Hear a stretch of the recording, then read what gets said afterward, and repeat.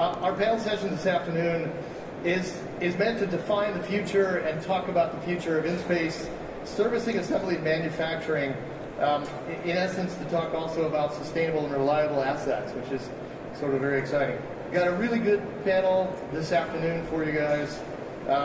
I'll do a quick kickoff for where I'm coming from, but then we're going to introduce Olive Brossolette, who's the Director of Programs for Redwire Space, Ina Uaroa, close enough. She's the Strategy Director for SAB Aerospace. Sitting next to her is Andrew Feoli, the Commercial Director for Astroscale. And then on the end, not least, Virgil Gauthier, who's the founder of the International Consensus Around Standards of Interfaces, or ICASI, who's also the Director of Flight Ops for a German company. So we actually have a really good set of panels, set of folks here for the panel this afternoon.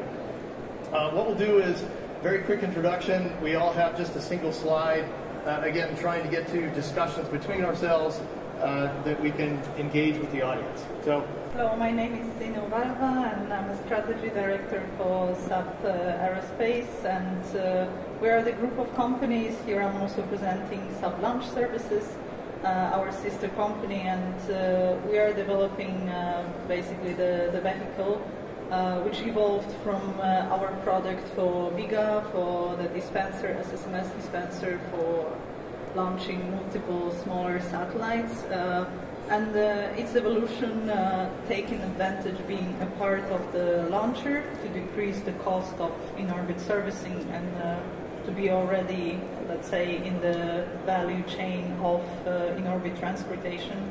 So we take a part of the dispenser and we can equip it with a different type of propulsion, robotic arms, some interfaces, and after the deployment of the primary passengers, we can act as a separate in-orbit servicing vehicle.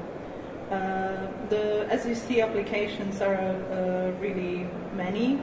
I would say that depending on the time, some of them will be active earlier, some of them will be active later. I think it will be also a topic for discussion today.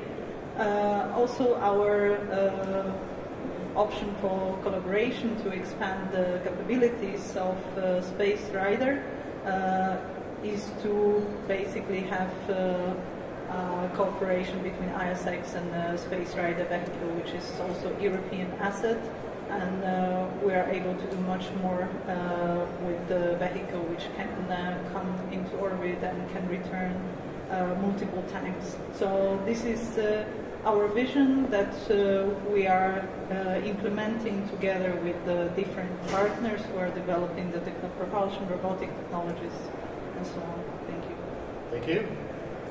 Andrew.